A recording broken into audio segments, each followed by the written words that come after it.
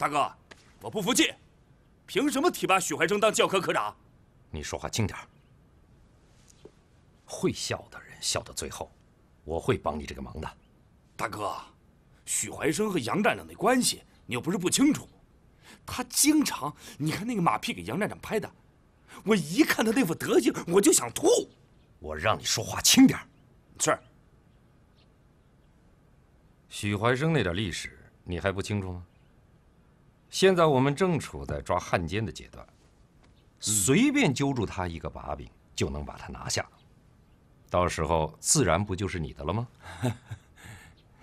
谢谢大哥，我明白了，我知道该怎么做了。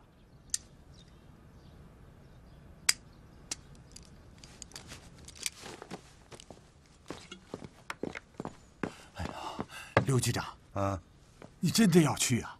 现在徐州城到处是特务宪兵，你一个人去行吗？老梁头，徐州城又不是我第一次来，没事。刘局长，这些人呐，精得很。老梁头，你就把心放在肚子里吧，不会出事的。啊，我买了酒菜，要不你吃了再走？来不及了，等回来再说吧。啊。啊，好好，我走了啊。哎哎。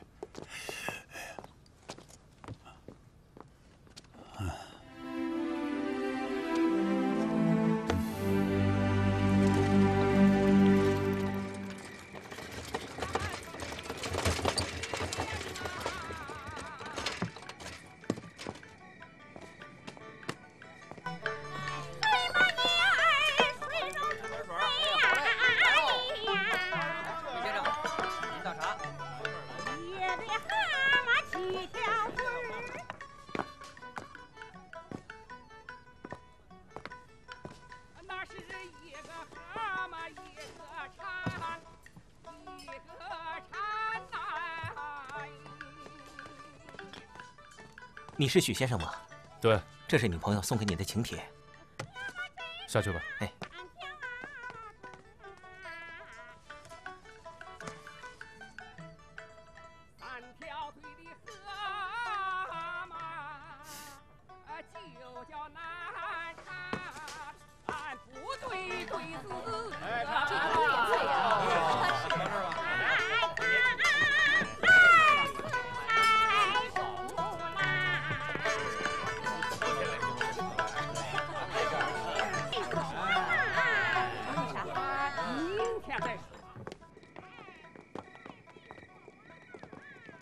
走，东华酒楼。好嘞。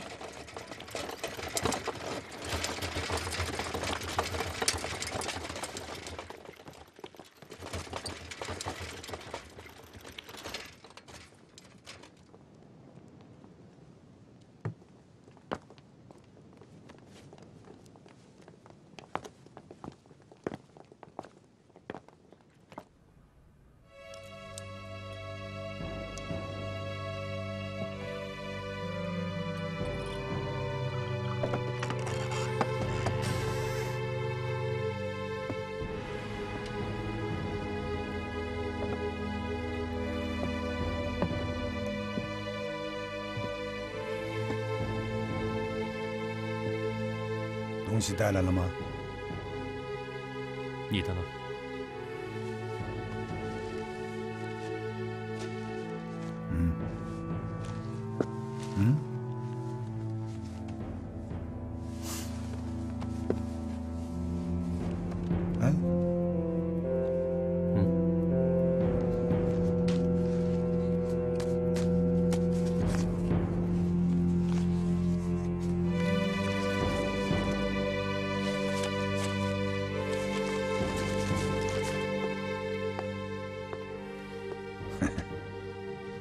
徐焕生，咱俩打了这么多年的交道，你今天啊，终于办了一回人事儿。刘洪，弄到王亚明的材料，可是花了我不少钱。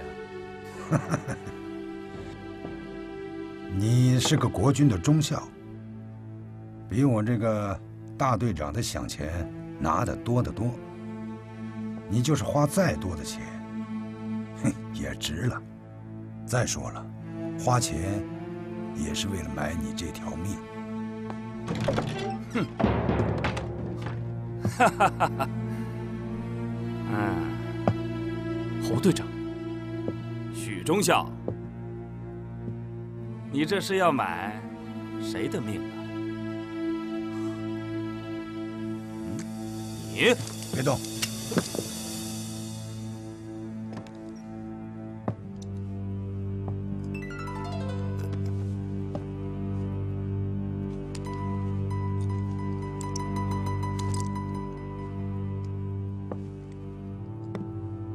坐下，坐下。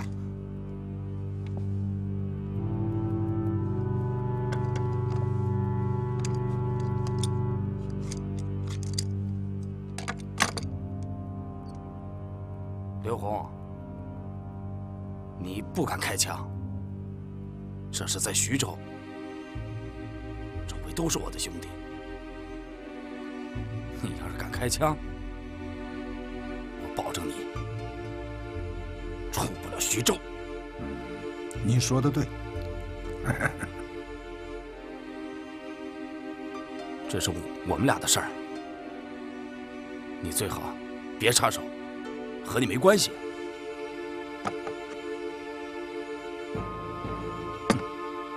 许怀生，你这个吃里扒外的东西！郑组长没有猜错，你果然是在私通共匪。你说啥？共产党，共产党！许怀生，你要是识相的话，马上给我回军统站。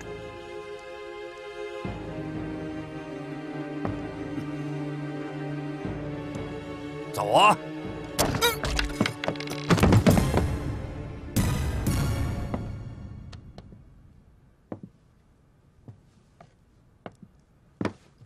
刘洪，你干嘛打死他？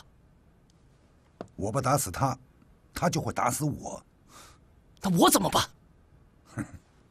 害怕了？你不用害怕，人是我打死的，跟你有啥关系啊？啊！再说了，这件事儿只有咱俩知道，我不说出去，谁会知道？可这……你就放心吧。这事儿啊，我来处理。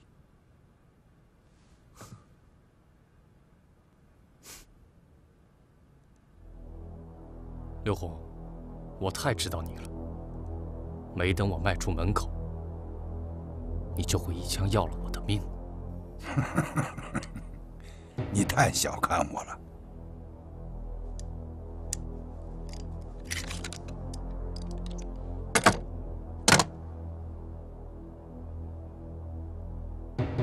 走吧。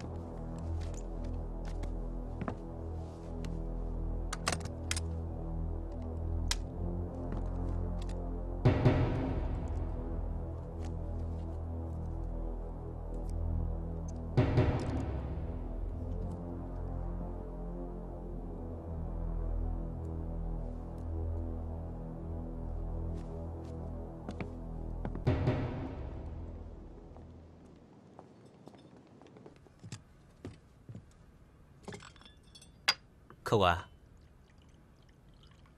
客官，客官，杀人了！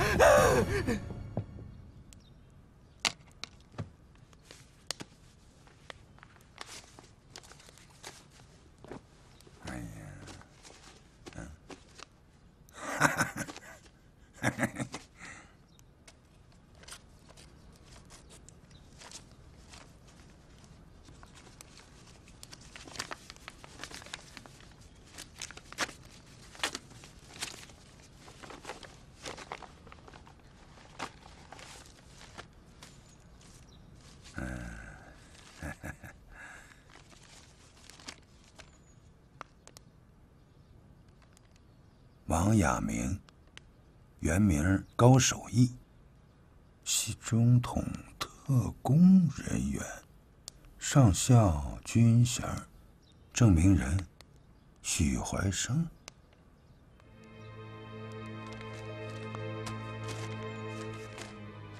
这他娘的啥证明啊？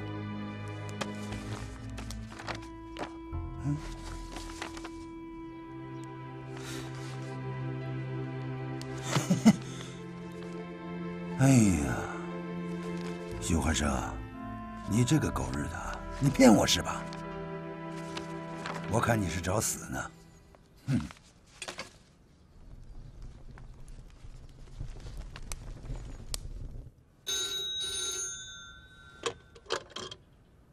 喂，我是杨东。啊，韩警长，什么事啊？昨天晚上在东华酒楼，2个不明身份的人枪杀了侯队长。什么？侯队长被杀了？你能确定吗？我能确定，我认识侯队长，我们还一起喝过酒呢。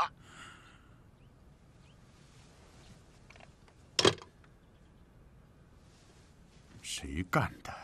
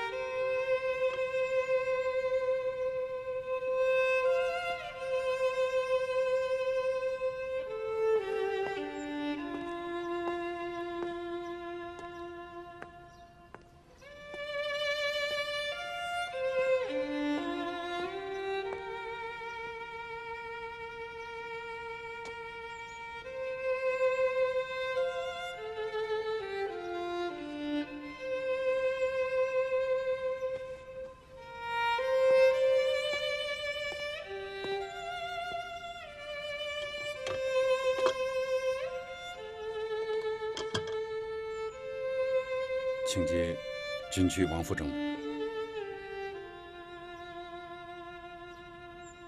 王副政委，我是李正，我有重要的事情向你汇报。你先告诉我，刘洪同志的检查怎么样了？我正是要向你汇报刘洪同志的情况。他怎么了？他去徐州了。你说什么？这是怎么回事？王副政委，我一两句话跟您说不清楚，我还是当面向你汇报吧。你不用跑了，我马上过去。是。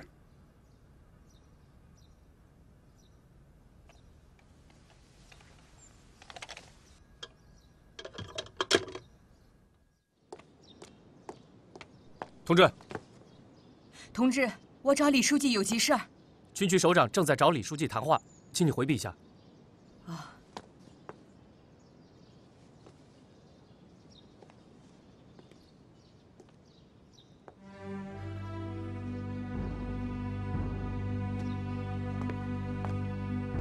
李正同志，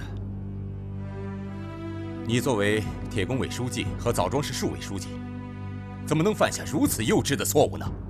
啊！鲁南铁路局的局长擅自离开工作岗位，到敌占区，竟然不向军区报告，你眼睛里还有没有上级？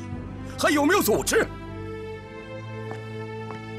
王副政委，我向军区做深刻检讨，我愿意接受任何处分。现在做检讨已经晚了，你知道吗？由于2号联络员的辩解，徐州中山旅社联络站已经在半个月前就全部转移了。转移了？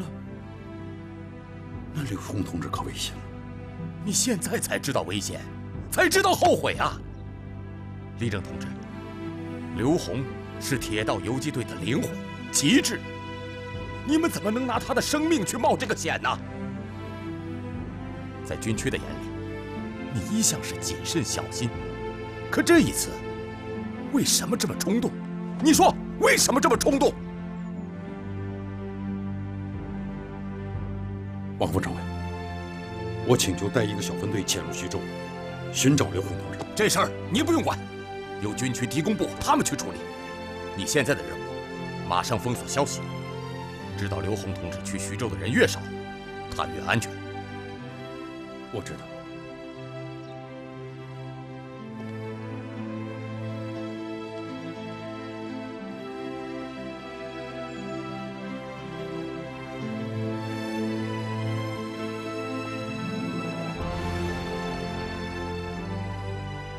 检查的事儿，等刘洪回来，一块儿呈报。是。好了，我走了。记住，刘洪一有消息，立刻通知军区。是。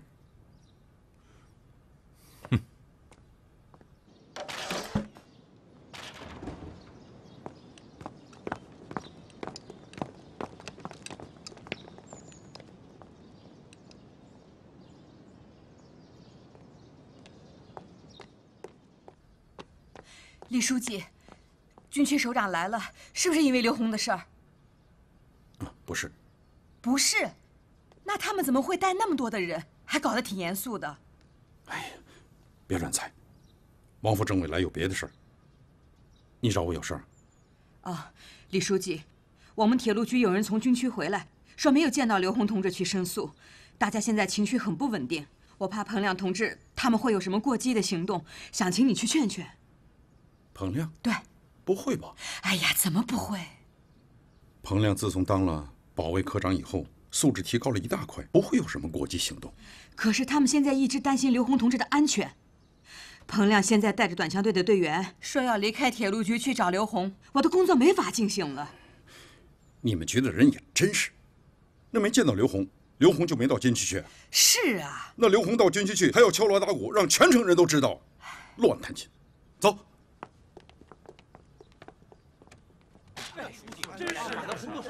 对啊，我们打死也不信。你看他把红哥说成啥了？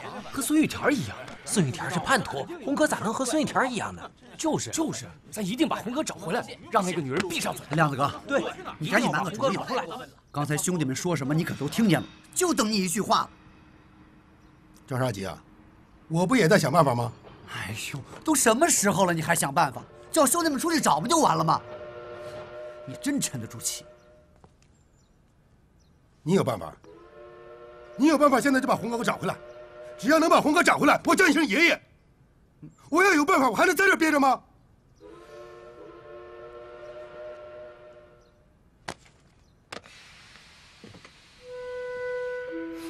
红哥失踪了，肯定是王亚明那个王八蛋搞的鬼。对，找王亚明算账去。兄弟们，咱们现在就找那个王亚明算账去。对，走，算账去。跟我站住！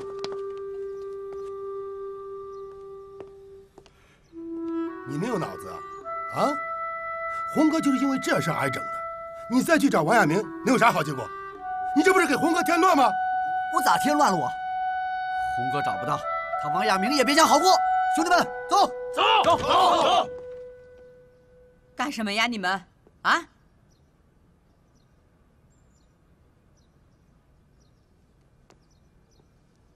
我要带他们去找刘局长。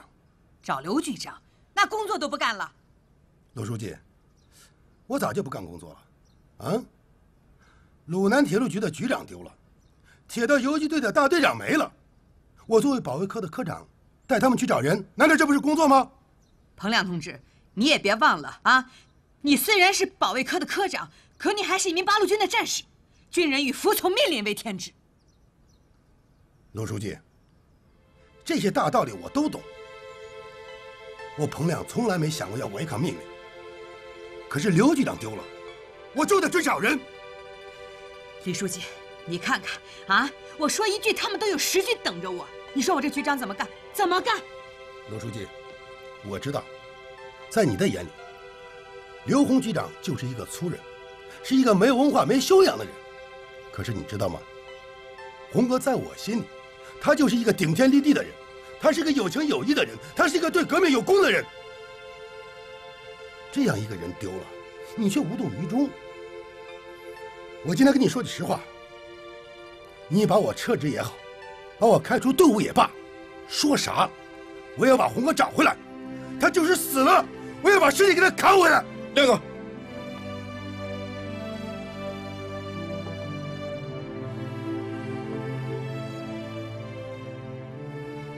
你们的心情我理解，但是没有鲁代局长的命令，谁也不能擅自行动。回到你的工作岗位上去。政委，洪哥是游击队大队长，也是你的兄弟。可是他丢了，难道你就不着急吗？他现在生死不明，难道你就不揪心吗？我现在可以告诉大家，老洪同志现在在军区，他很安全，没事就好。哎呀，真是太好了。他是因为想把某些事情搞清楚。我会和军区联系，让他尽快的回来。政委，你说的这些都是真的吗？相信我，老洪同志一定能回来。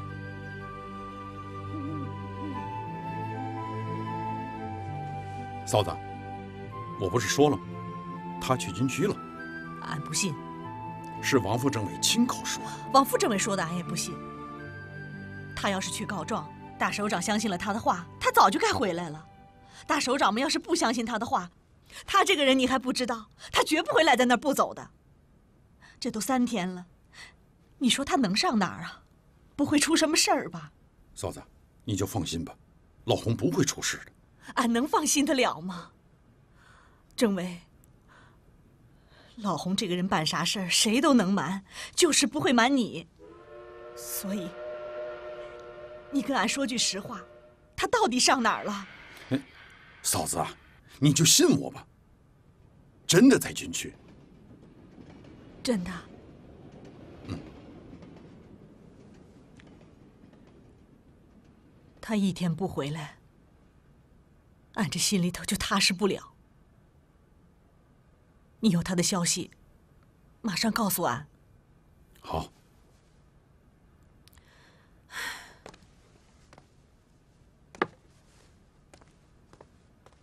叔叔，俺也想俺爹。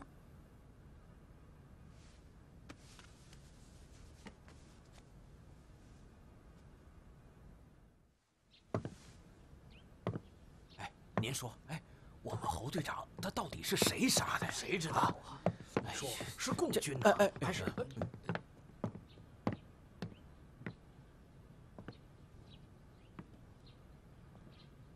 走吧。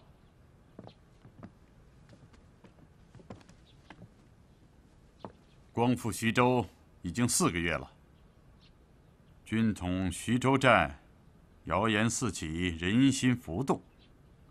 说什么抗日胜利了，我杨某要大换血，站内要有重大的人事变动。还有人说，军统这次内部肃清汉奸，我杨某行动不利。戴老板已经点名批评了徐州站。今天的会议有2个议题，其一，宣布一个重大决定。刚刚接到戴老板的来电，中统将要在民国35年农历春节，在鲁南策划一次大的行动。老头子亲自给戴老板发了指令，命令军统务必要配合这次行动。上峰指示，这次配合行动由我们站具体执行。从现在起，全站的所有工作都要围绕着这个中心任务展开。郑祥、孙玉田，到。铁路别动队必须按照这个时间表完成训练。是。由郑祥负全责。是。其二，人事变动问题，不是谣传当中说的大换血，只是做一些必要的微调。所以，希望各位同仁不要听信谣言，安心本职，精诚团结，努力工作。现在我宣布，机要科科长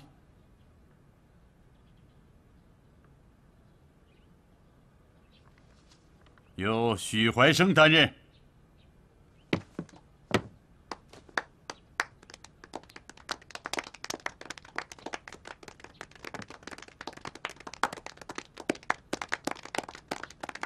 哎，你们几个啊，都帮我分析分析，你说咱们侯大哥被害这事儿，会不会是中共的地下党干的？赵队副，除了地下党，也许还有另一种可能。什么可能？机要科长这个职务，很多人在争。侯队长的死对谁最有利，谁就最有可能下手。当然是对许怀生最有利了。怪不得呢，前天咱们侯队长被害，今天他就高升，这不会是一种偶然吧？警方说，这个事是2个人干的。那么你们琢磨琢磨，那个人会是谁呢？听说他滕州来了一个朋友，会不会就是他？滕州，你别生气啊！我明天就去看你，啊！报告。哦，我要挂了啊！进来。徐科长，杨站长调阅的文件已经看完了。哦。麻烦您在这签个字。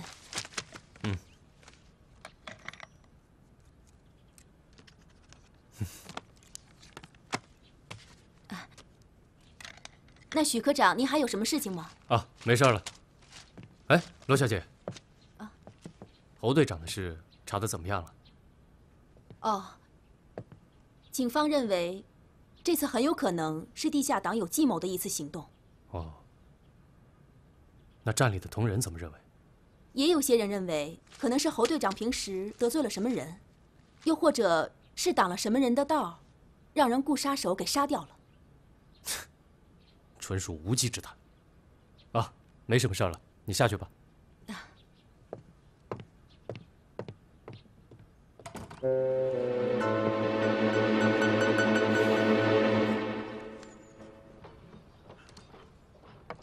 刘局长，这是去韩庄的车票，下午5点开车，你可要记好。大梁头，你想好了没有？这次你还是跟我回去吧。刘局长，我心里还是不踏实。当初我不明不白的出来，现在回去，也说不清楚啊。还是你先走吧。老梁头，你还是信不过我，你没啥问题。好，要是你不想走啊，那我先回去。不过我还是那句话，你啥时候想回去，你就给我捎个信儿，啊？好，好。谁呀？不知道，你去看看。啊，好。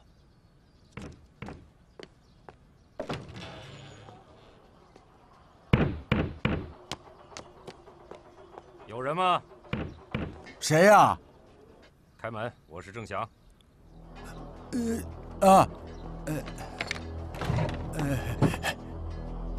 梁叔啊，今儿怎么没上班呢？休息，休息。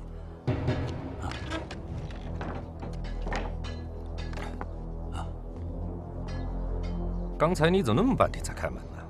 哦，我刚才在屋里没听见呢。啊，我就是想跟你来聊聊。啊，屋里说话。哦，哦。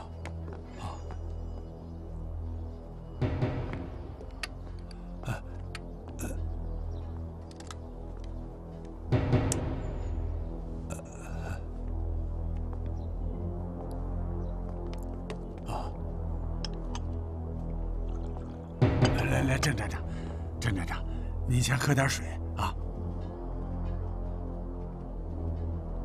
梁师傅，不用那么客气。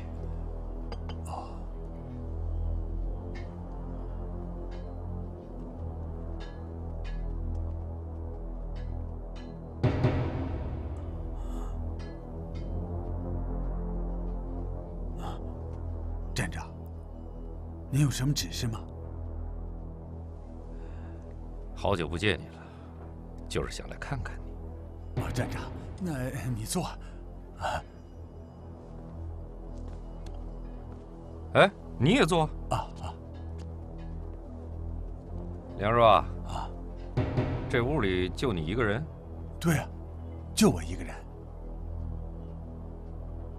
前不久你给我提到过许怀征滕州的那个老乡，后来有没有再来过你这儿？没有。自从上次见过以后，他就再也没来过。那你知道他住在哪儿吗？这我哪知道啊？到底出什么事了？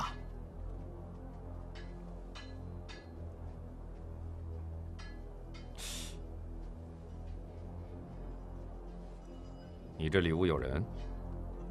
没有啊。你听见什么了？啊？郑站长。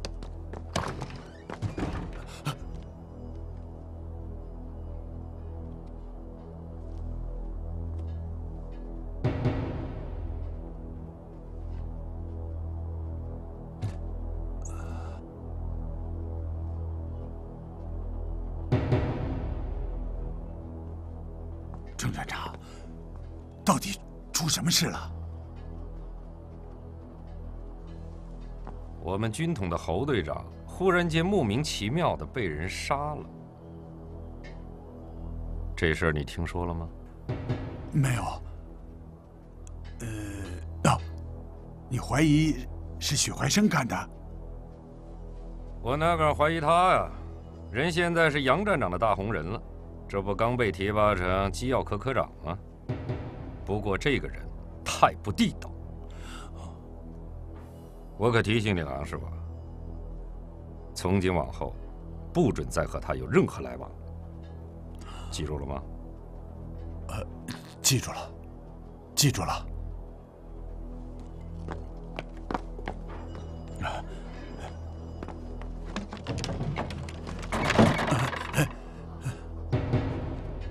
梁师傅，现在的情况跟以前又不太一样。你这有任何事情，希望你能随时向我报告。如果知情不报，后果你应该很清楚。那是。你老要多保重啊！缺钱，随时向我开口。谢谢站长，谢谢站长。郑站长，不送了。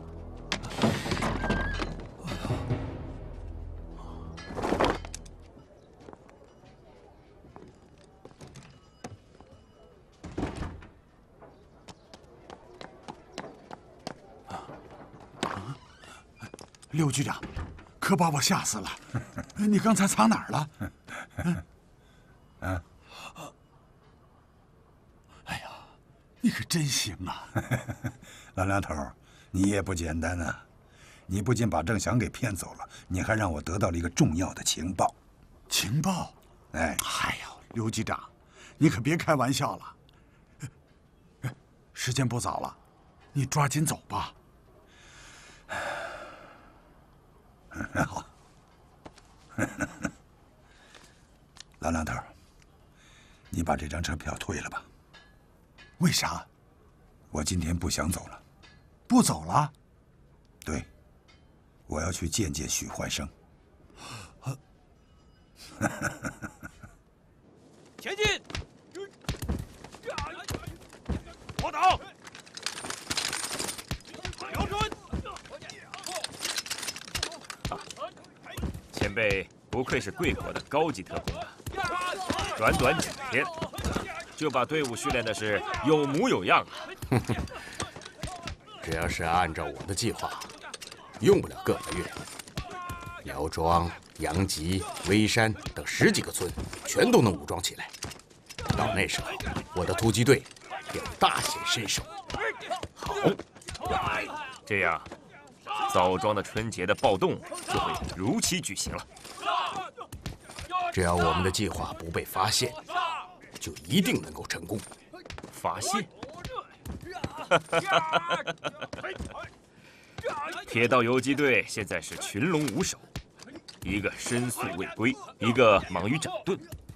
等他发现我们的计划，枣庄的第一枪已经打响了。但愿如此。司令，苗庄基地我们还去吗？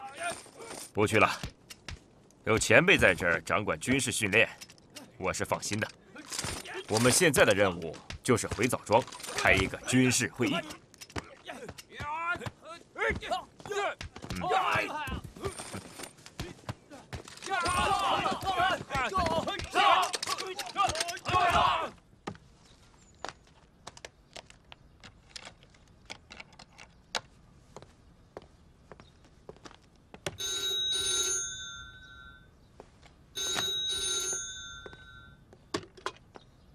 是我，王副政委，有刘洪同志的消息吗？敌工部的同志刚才告诉我，徐州地下党至今没有发现刘洪活动的线索，敌人方面也没什么反应，这说明刘洪同志暂时是安全的。那就好。你如果得到刘洪的消息，通知他立刻返回枣庄，这是上级的命令。是。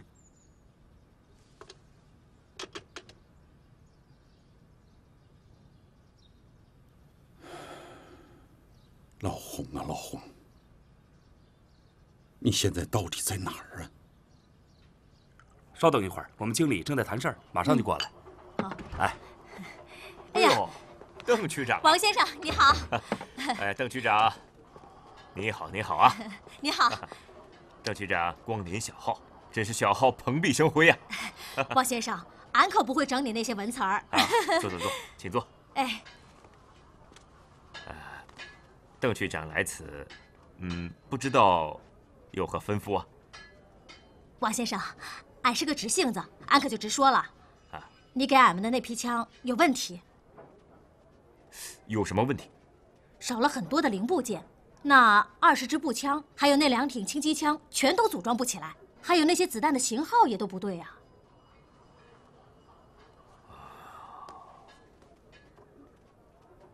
怎么会出现这么多问题呢？阿满，经理，赠送给临城县8区区中队的那批枪支，怎么会出现这么多的问题啊？啊，你去查一下，看看是谁经办的，好好给我敲打敲打。好，经理。邓区长，你看真是不好意思。这批枪有好几百条，各种型号，牵涉到临城、义县还有藤县好几个县大队，还有好几个区中队。铁路局在扣押这批枪的时候，所有的包都给打开了，拆散了，人多手杂，把规格和型号都给搞乱了。你的枪支不能用，也可能是属于这种情况。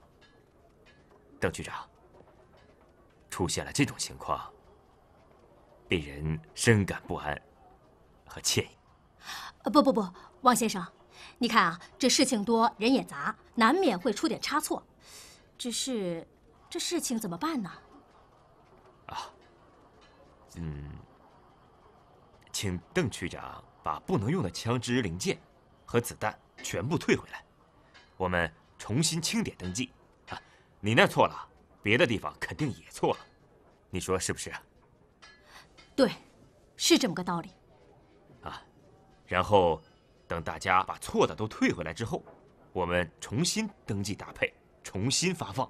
啊，你看这样解决行不行啊？行吧，也只能这样了。不过这得多少天啊？哎呀，这就不好说了。行，王先生，就按你说的办吧，就这样办吧。啊，邓局长，还有一种，还有丢的可能性，也不能排除啊。啥？咋还丢了呢？铁路局装卸运输以及后来的扣押，把部分零配件给弄丢了。这么说，不管是错还是丢，责任都在铁路局。也可以这么说。行，那俺知道了。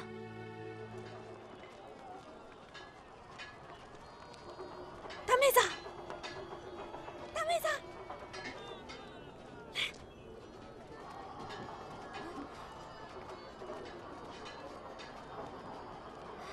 嫂子，你在这儿干啥呢？嘘，王亚明。王先生咋了？跟俺回家说去。走。哦。